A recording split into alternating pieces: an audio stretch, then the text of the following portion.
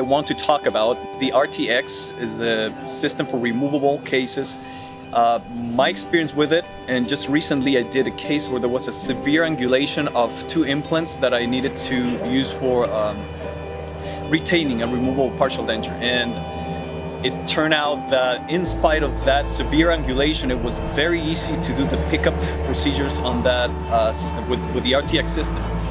And also, I found that the retention was very good. I wasn't expecting it to be that great. I thought I was going to need to use one of the higher retentive inserts, but in fact I used the lowest retention and it worked very well. The patient is very happy, and at the end of the day, that's what matters.